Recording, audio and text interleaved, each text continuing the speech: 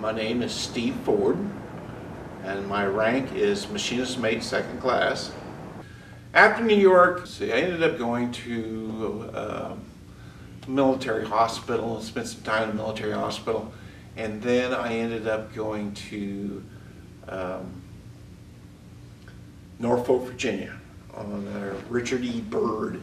Richard E. Byrd was a newer ship that we was on there for a year and a half probably.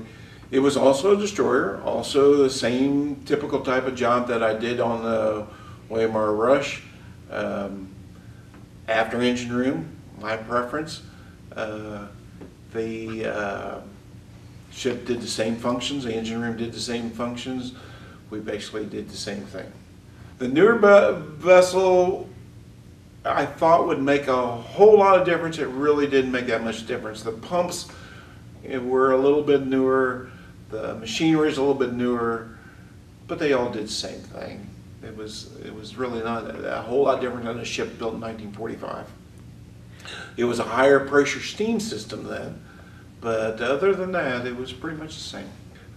We went, while I was on there, we went to one tour of the Mediterranean, traveled around the Mediterranean.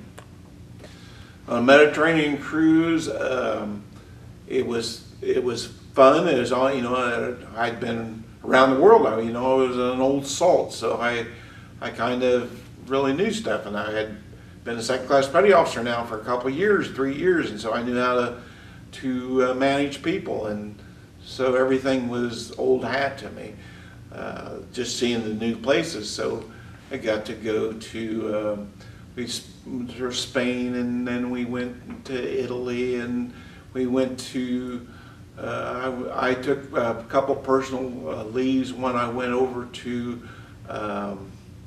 Monte Carlo by myself, and another time I went to Paris by myself on a train ride. I probably did more by myself on that ship than I did on the Rush. Again, I'm not sure exactly why, but I did.